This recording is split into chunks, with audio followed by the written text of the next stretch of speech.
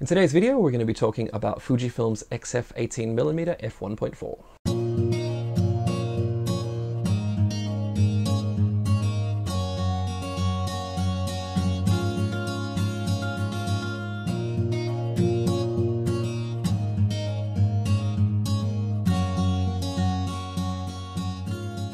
Hi everyone, welcome back to the channel. This is Dylan Golby and welcome back to another Gear Short.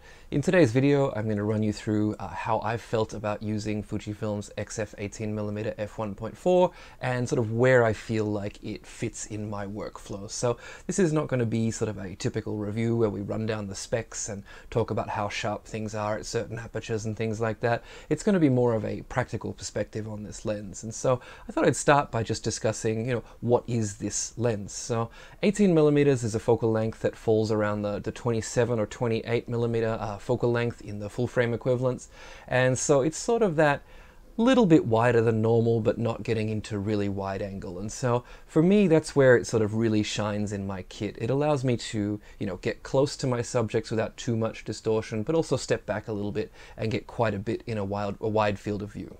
For those reasons, I was pretty much on board the moment Fujifilm announced this lens. Now, during my years using Nikon's DSLRs, I used the 28mm f2.8 quite a bit.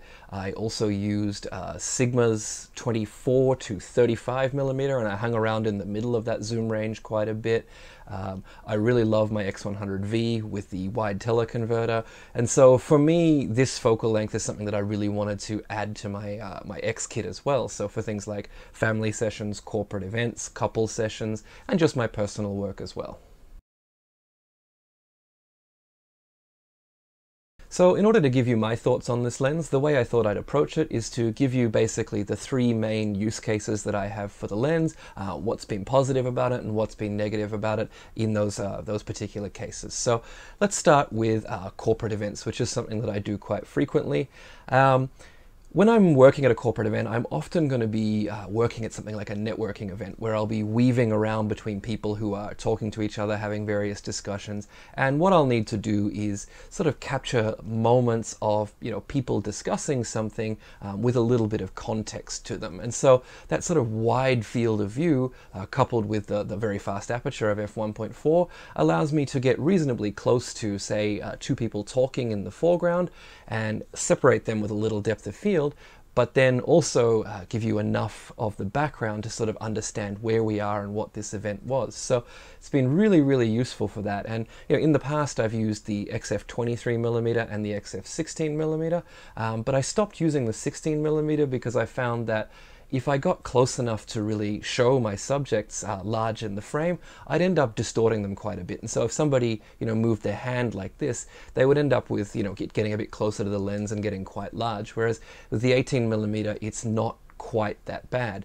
And with the 23mm, what I found was often I'd be so close to people that I couldn't actually get them in the frame. So we'll be in these small rooms with people talking to each other, and you don't want to elbow one person out of the way so that you can get a photograph of somebody else. So the 18mm has been a really good focal length for that. And you might say, well, you could use a zoom like the 16 to 55mm, but as I talked about in my review of that, I've never really enjoyed the images that come out of that. It's also an f2.8, which on these cameras gives you a little bit deeper depth of field, and in the dark rooms that I often work in, f2.8 is an aperture that I don't really even get to, as even at f1.4 or f2, I'm working around the ISO 3200 range already, and so I don't want to go too high in that, especially with these smaller sensor cameras. So it's been really good for being able to get reasonably close to people, separate them with a little bit of depth of field and give a little bit of context. But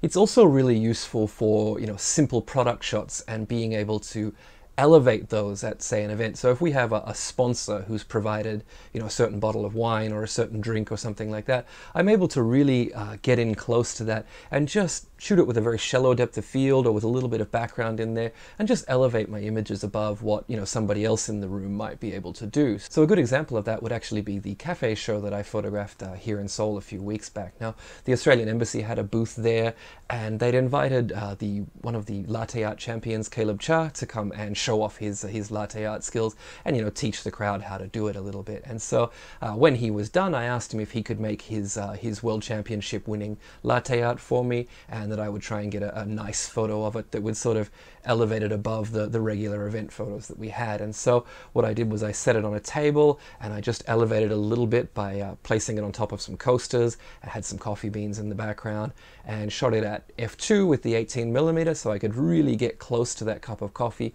but bring in a lot of that background as well. So sort of giving you a sense that you're there but still separating it from the background. When it comes to family sessions, as I mentioned in my family kit video, which I'll link here or wherever it happens to be, I often like to sort of have a lot of action, a lot of motion in my family sessions, but also like to be really close to that motion. So being able to use a wide angle lens to give you a sense that, you know, I'm really there with the family, to sort of, you know, involve you in it. If you work with something like, you know, 100mm or 140mm or something like that, you have to step back quite a way, and that sort of translates into the images that you make. But if you can work with something more like 23 or 18 or 16 or something like that, you're able to really be in that moment with the family and create some really sort of emotional pictures. And so, you know, until now I've been using the 16mm and the 23mm, the 23mm a little bit more so for the same reasons that I mentioned with the corporate events. The 16mm tends to be just that little bit too wide. You have to get a little bit too close. But both of those lenses have had, you know, some shortcomings. So the 23mm and the 16mm have both got the older DC coreless motors in them, and so they are okay, quite fast on the new bodies when you're talking about AFS. So if you just want to have it go zip and focus on something, it's fine. But with AFC, they're not the fastest lenses. They don't track quite so well as the new lenses, and so you come home with, you know, maybe 20% of your images are going to be a little bit out of focus when you're using the tracking modes on the Fuji cameras. So when I got the 18mm, that was one of the first things that I wanted to try, because it does have those linear motors in it, and honestly, it has been an absolute game changer. So it's not quite as wide as the 16, so I can still get in nice and close and not really distort things too much. But it is that little bit wider than the 23, which means I can get a little bit more of that sort of up in your face kind of feeling. And it's very, very fast. And in AFC, I've found that it really doesn't miss a beat. And I've maybe got 1 or 2 images out of focus as something really fast is happening in front. So really, really happy with the AFC performance. The other thing that benefits me a lot in my family sessions is that this lens is really well corrected. So I haven't really noticed any color fringing or sort of ghosting or anything like that. I often shoot quite a bit in backlit scenes towards the beginning or the end of day, and so I'm often dealing with light coming directly into the lens, and while you still get that nice kind of glowing effect around the sides of certain objects, I haven't noticed any nasty fringing or anything like that. So one less step in post-production.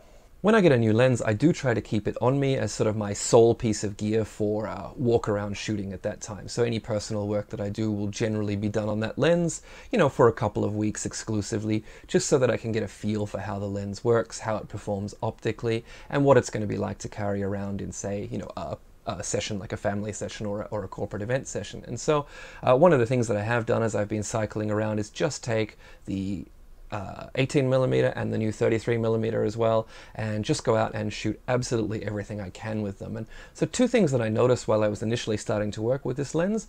The first one is that the sun stars are huge. They're absolutely massive in the frame, and they're not quite as, you know, defined and sharp as what you get out of the new 33mm or some of Laowa's lenses, but they definitely are quite large and can really add an interesting element to certain pictures. The second thing that I noticed was also with relation to the autofocus, and I think this is maybe my one disappointment with this lens, and I feel like maybe it's something that could actually be fixed in firmware a little bit. I've noticed that at certain times when using AFS, so single autofocus, not the continuous tracking, that it does take a little bit to sort of ramp up to full speed. So as you push that the shutter button to begin, or your back button to begin focusing, I found that maybe it doesn't have quite enough torque, or maybe it's just sort of doing a few calculations to sort of figure out where it has to go. But I find that in the first sort of quarter of a second or half second, you sense the lens sort of ramping up before it actually gets in and focuses at full speed. And so I noticed this first when I was on my way home one day and stopped at a field of cosmos flowers, and I decided to just try and test the up-close focusing and see if I could catch a few bees landing on the flowers. And so I was able to do that. However, it took a little while for me to figure out how to basically catch them fast enough before they flew off. And so what I figured was happening is that the lens was actually focused on something a fair way away, and to bring itself back, it actually took a little while to ramp up. But once it was close, it's able to focus really, really quickly. So as long as you're in the ballpark, you'll be able to focus really quickly. And so what I found myself doing is sort of a workaround for this, a workaround, sorry, not a walk around, is to actually pre-focus on something that's sort of reasonably close to the same distance that I want to be working at, whether that be, you know, the building that's close to where my family might be standing, or whether it's, you know, a flower that's similar to the one I want to photograph when a bee lands on it or something like that. I'll just try and pre-focus on that, and that way the lens, sorry, doesn't have too far to go to focus on that, and that little wind up doesn't really matter. The other thing you might notice from these couple of close-up shots is that the bokeh is actually quite nice. Now, it's not something we usually discuss with wide-angle lenses, but when it comes to really fast aperture wide-angle lenses, especially ones like this that can focus quite close, you can find yourself using this for some sort of quasi-close-up shots where you might get some really nice bokeh. And so I've been really happy with the rendering from it. Okay, so that concludes my thoughts on the 18mm f1.4. If you're looking for a lens in this focal range with a fast aperture, I have no qualms in recommending it. It's got great technical image quality, it focuses close, it has nice bokeh, the AF is fast and silent with that one caveat that I mentioned before, which can hopefully be improved in firmware. One thing that might be missing from this review is a comparison to the old 18mm f2. Now, I did own that lens in the past, but I had it on my X-T1, so it was extremely slow to focus, and I always found that the images were a little bit soft, a little bit lacking. Now, I have heard different stories from other people, so perhaps that was just the fact that I got a bad copy of it. Now, I didn't have one for this review, but if you guys would be interested in seeing a comparison between those two lenses, do let me know in the comments below, and I'll try to get a copy of it. As always, thanks for watching, and if you haven't already, please do like and subscribe. Now, there is a slideshow of images after this, so please stick around for that, and we'll see you in the next one. Cheers!